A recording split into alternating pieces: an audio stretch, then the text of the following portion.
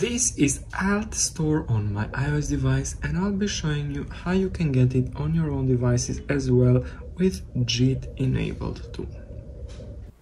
So what you have to do is head over to your settings on your iPhone, scroll down here and select General.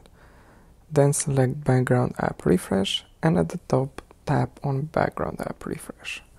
Make sure that it's turned on here Wi-Fi and mobile data.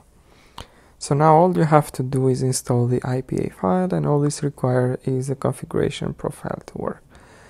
I've shown you the steps here on the video. They're very clear.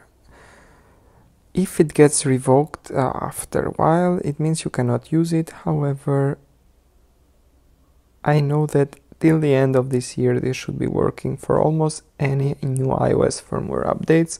Currently the latest is 17.1.1.